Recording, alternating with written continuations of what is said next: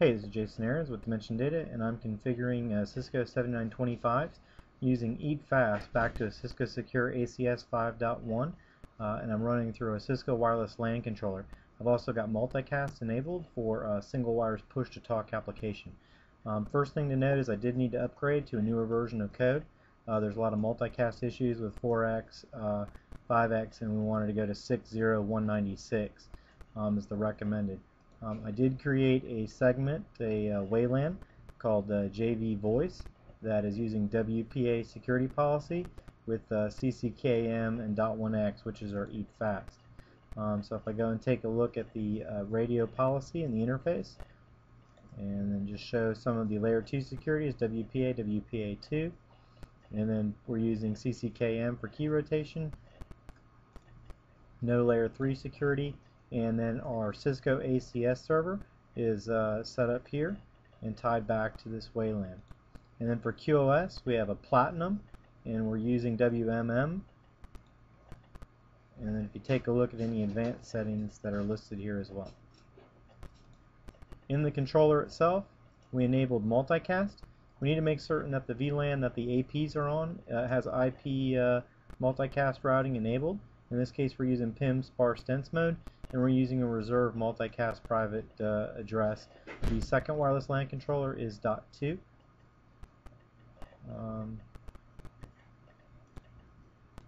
We've got IGMP snooping enabled.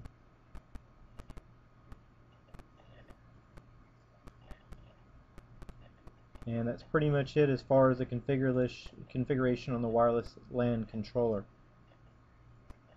And then if we wanted to go back and look at clients, we can find some of the clients that are on it. Second step is configuring the Cisco Secure ACS. First step we had to do is identify some network devices and AA clients. We're using basically the default locations, default device types. So I had to configure the wireless LAN controllers to be network devices to accept the radius authentication requests that come in. Then I created an internal identity. We are authenticating here on the ACS server. So I created a username and password for all of the 7925 phones. And then if you wanted to reset the password on that, you would go down to down here and then change password once you select that user. My policy elements basically look like this. They're pretty much wide open. There's just the default profiles, and then under the access policy I created a new service called 7925s. So let me go back. If you look at access service, create a new one called 7925s. Basically I'm allowing MS Chat version 2 and EAP-FAST. And then under EAP-FAST, you do have to permit in-band pack provisioning. So you do want to make certain that anonymous in-band pack provisioning is enabled. And then if I go back, more details, same thing here under the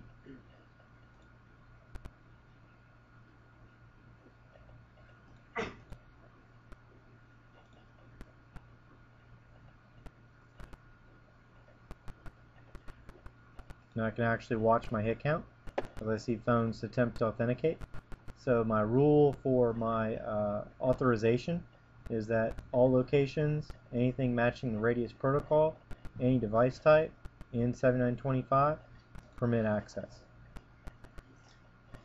And then if I go into monitoring and reports, I can open the monitoring and report viewer.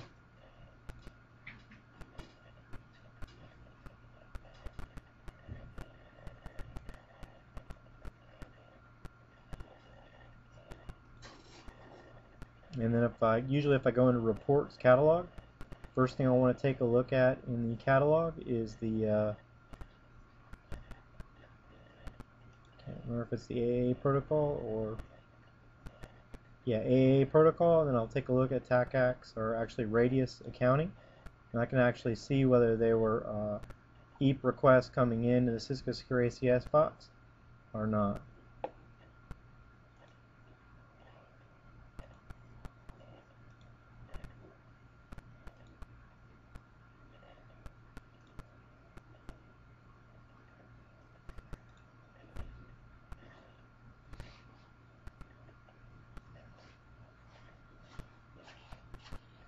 And then here I can actually take a look at what what packets are coming in from what IP address.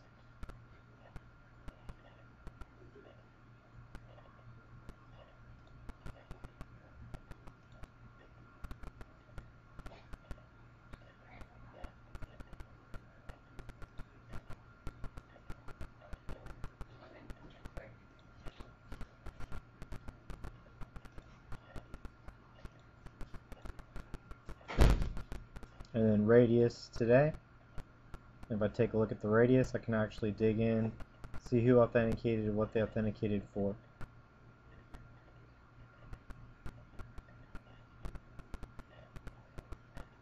So I can see that I got an EAP-FAST.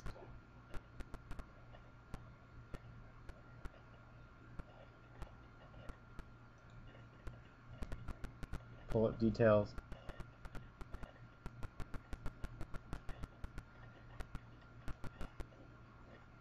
And then I can actually take a look at what the traffic looked like.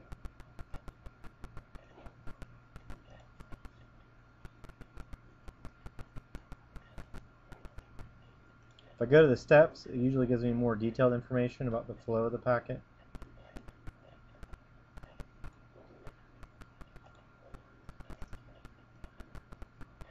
So the first thing was we matched a rule. This is the steps at the bottom of the report. We matched a rule. We see the EAP packet, we see the TLS, we see the radius challenge and accept. And then at the bottom we're continuing on, and eventually we match a permit access policy. And that basically sends back permit access to the client along with a packet that gets provisioned, and at that point the phone registers to call manager, and is then connected.